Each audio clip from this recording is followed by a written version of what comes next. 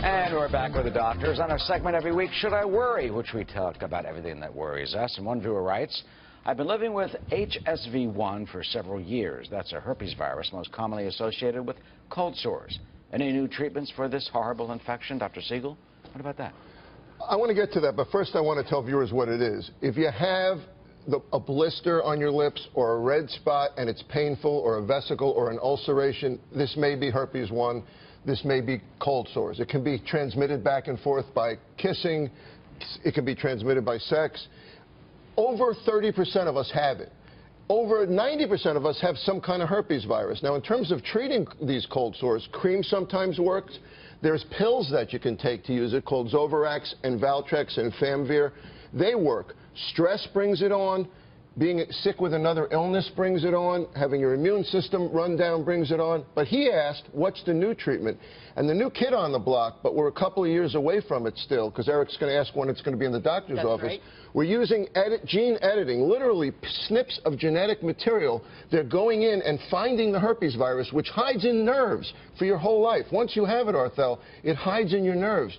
They're sticking in pieces of genetic material to splice it and get rid of it. Wow. Very exciting. We're not there yet. And how far are we, and would that also apply to, because now we're talking about the fever blisters, the cold sores, which I have a question about that, but that's, at least 5 years. Simplex 1, right? But what about the other one? Would that also Absolutely. work on that one as well? That one, both herpes, mononucleosis, and cytomegalovirus, which can affect pregnant women. All of the herpes viruses. We just showed something. It's a genital herpes thing there. What is the difference between like this and the genital herpes? And I'm glad that you went like this and you didn't go down there. So herpes 1 is basically type 1, which is the oral herpes. Okay. And you can pass it on. It stays in your system. It's dormant for a long time. It stays in the nerve called trigeminal, and because of fatigue or stress, it can travel through the nerve and comes right over the lips.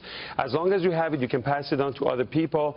Best treatment for this, I would say, delay your interview. You can use some Zovirax cream, and that can shorten the period that you have it. The type 2 is a genital one, and that's a whole different type, and then you can get treatment. Exactly. And we were talking about pregnant women. If somebody has it, obviously, you have to make sure that you treat it and make sure you don't go through delivery, you get a C-section. So you said Zovirax. Is that something you get at the drugstore? You need a prescription, and there's no cure for it. None of this is cure. What it does, it shortens the period of having those blisters where you have them. Now, they can go away and never come back for many years, and then they can, or they can come back very quickly. So nobody knows what causes this. You told me in the break, because I mentioned something like, oh yeah, it's those cold sores. People get it in the wintertime. Well, that's a very good question. It has nothing to do with the winter. They just call it cold sore. But any kind of stress, fatigue, it can bring it up. If you're immunocompromised, the virus can become active. And this particular genetic engineering that Mark was talking about is very interesting, because we're using some of the genetic codes in the bacteria by snipping these genes, and there are some associated proteins called CAS that can really target and potentially may have a cure for HIV if it works in the future, and many genetic diseases. Wow. So we're 5 years out. This is only in the mice. We have a long way to go, but exciting news.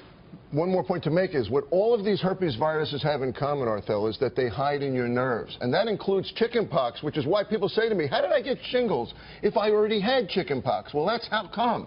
Because the chickenpox virus is a herpes virus. It hides in your nerves. Yeah. These cold sores, they become inactive, latent, like a bear hibernating. And then, bam, something happens, like you get stressed. Does that cold sore, could that become chickenpox? Absolutely not. It's a different kind of herpes virus. Right? There's a different kind. That cold sore can only be a cold sore. But when you have it, you want to make sure that you don't share your towels, toothbrush, or anything personal with anybody else, obviously, because that's another way. It's not just kissing.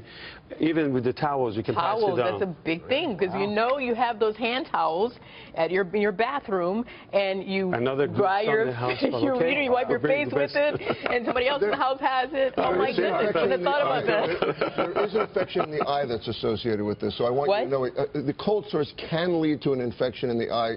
I just want people to know it's not something to laugh off. It's a serious problem. No, we're not laughing. I'm just saying, like, wow. Right. I got a wow moment. Not laughing at herpes. Or the towels. I'll share a towel. I'm happy to. No, but you know what I'm saying? Like, we never thought about that. If you have herpes, you don't want to share your towels or personal stuff with other people. That's what exactly. We're not laughing. Exactly. No, not laughing. Just saying you wouldn't have thought of that. So thanks for bringing it up. Exactly. I would have thought of the towels. I had no idea. Yeah, me neither.